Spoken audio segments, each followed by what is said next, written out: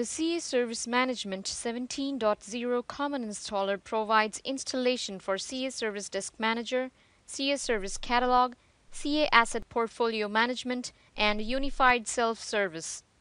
In case of upgrades, the installer detects the installed version of CA Service Management in your environment and upgrades it to CA Service Management 17.0.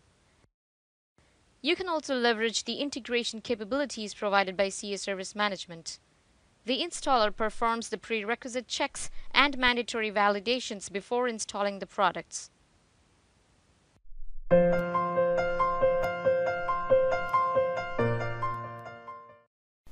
Right-click on the setup file. Select Run as Administrator to start the installation. Select the language. For this demonstration, we will select English. Click Next to continue. Select CA Service Management in the Select the Required Installer screen. Scroll down to review the license agreement and then select the option I accept the terms of license agreement.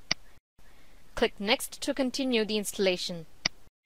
CA Service Management supports Microsoft SQL Server and Oracle databases. The database must be installed and configured on a separate server before you install CA Service Management. Let us now select the database in the Database Configuration screen. Let us review the information you need to provide here. Let us select Microsoft SQL Server as the database.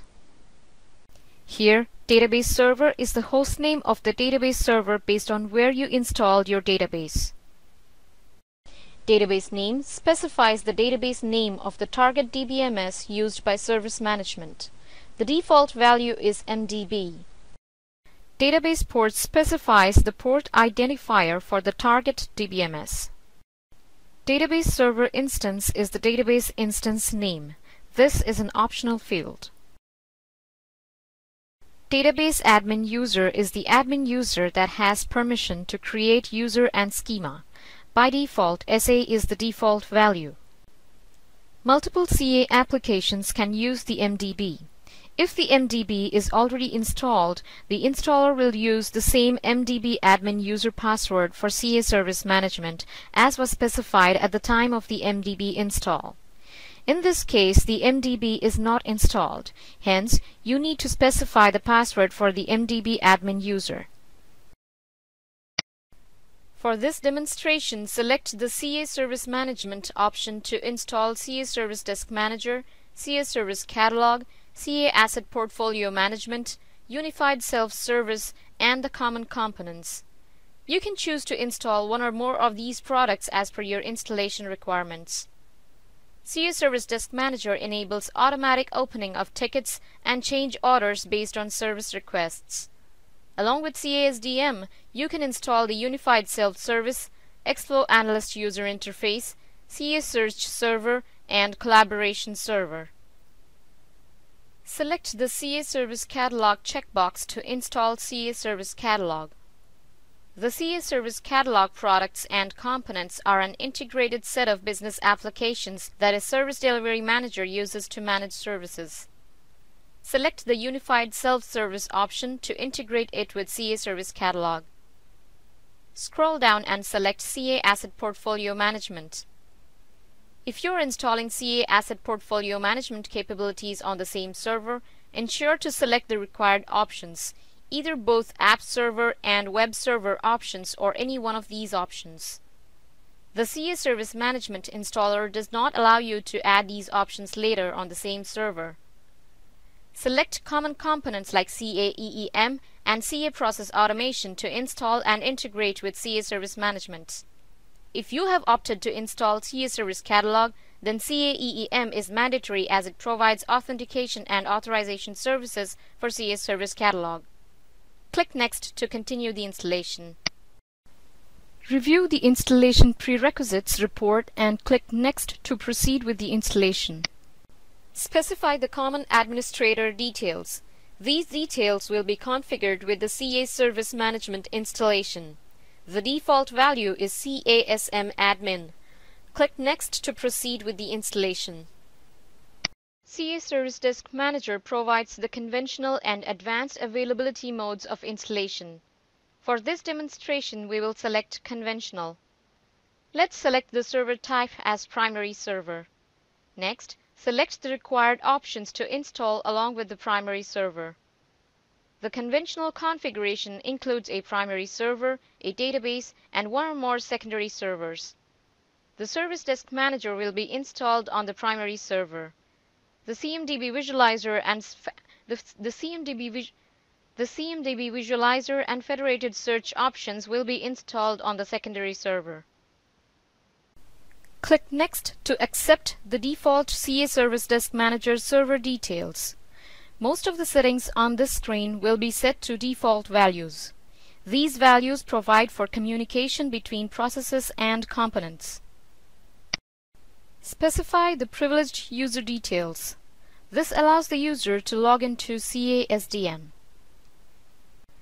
Click Next to accept the default CA Service Desk Manager optional component details. The settings on this screen provide port settings between the optional components listed. These components are selected on the CA SDM product configuration screen. Select the CA Service Desk Manager Support Automation configuration type as main server. CA SDM provides the tools to administer live assistance and develop automated tasks. This will help your enterprise reduce average support call duration and overall support costs. Let's see how you can specify the required information to configure support automation with the CA Service Desk Manager. If you select the main server configuration type, the support automation main server will be configured in standalone mode. The host name or IP field defaults to the local host name. All parameters must be provided for the main server except the bind to IP in socket server section, which are optional. Complete the Xflow Analyst user interface configuration details. The Xflow Analyst user interface can be installed on Apache or IIS web server. For this demonstration, we will select Apache web server. In the Advanced Availability mode, the Xflow Analyst interface server can be installed only on an application server. For the conventional configuration, it is recommended that you install the Xflow Analyst user interface on a secondary server. Specify the system that hosts the web server. By default, your web host is your local system. Ensure that the ports are available before configuring the port information. Enter the search service port number. The default value is 9006.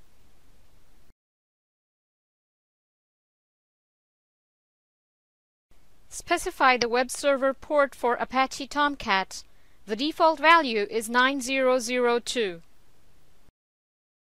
The default value for the notification service port is 9008. The incident service port indicates the service API port numbers. The default value is 9004.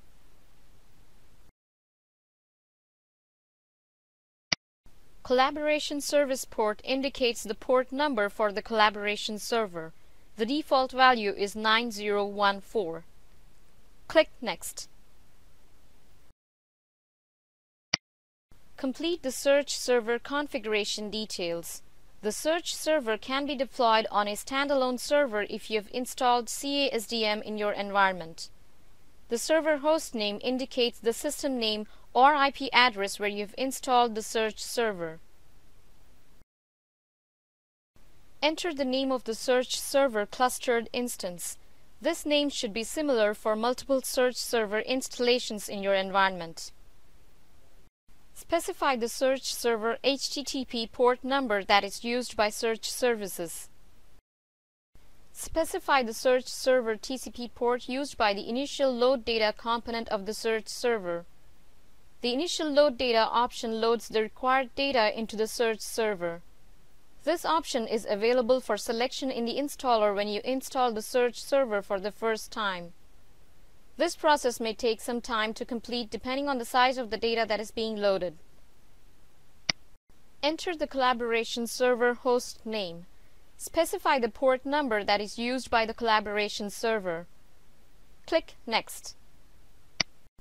Complete the CA Service Catalog configuration details information.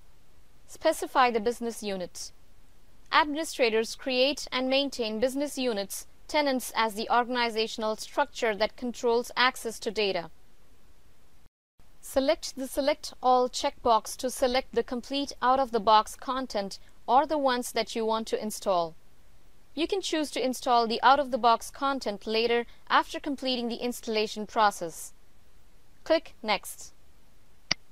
Complete the Unified Self-Service installation and specify the Apache Tomcat port numbers to host the USS server on a local host. Click Browse to select a valid LifeRay zip file path.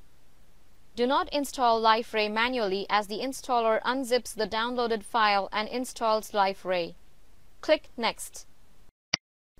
Enter the database information in the Unified Self-Service Database Configuration Details screen. If you have already set up a database, select the Use Existing Database checkbox and select the backup file. The database for Unified Self-Service is created during this installation. Click Next to continue. Enter the SMTP mail server details to send automatic notifications from the Unified Self-Service Community Interface. Select the Enable Authentication option if anonymous users can send emails to the mail server. Ensure that the anonymous user setting is set in the mail server too. Click Next. Provide the CA APM server details. CA APM admin user is the CA Asset Portfolio Management user. If you're installing CA Asset Portfolio Management capabilities on the same server, ensure to select either both App Server and Web Server options or any one of these options. The CA Service Management installer does not allow you to add these options later on the same server. Click Next. Complete the CA EEM configuration details to provide authentication and authorization services. For CA Service Catalog installation, CA EEM is mandatory. Click Next. Complete the CA Process Automation configuration details. CA Process Automation must already be registered and installed before installing CA Service Management. It is recommended that you do not install the CA Process Automation Domain Orchestrator and CA Process Automation components on the same computer. Click Next. Review the pre-installation configuration summary. Click Next to start the installation process. Review the installation progress. Click Install to begin the installation process. Wait for the installation process to complete. Click Next. Click Save to save the CA Service Management installation summary details. Click Finish to complete the CA Service Management 17.0 installation. You have now successfully installed CA Service Management 17.0. Thank you for watching this video. To learn more about CA Service Disk Manager's conventional and advanced availability configurations, please visit the CA Education website.